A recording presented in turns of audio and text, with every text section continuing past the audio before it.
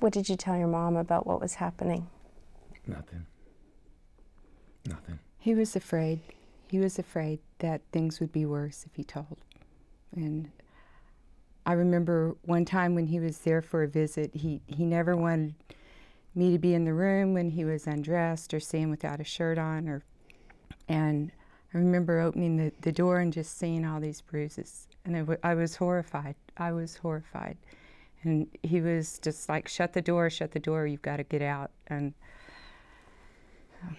I mean, that was the first time that I really, really knew that things had changed, and he just was more withdrawn and couldn't focus. And you know, Nathan's always had amazing focus, and I just started seeing things.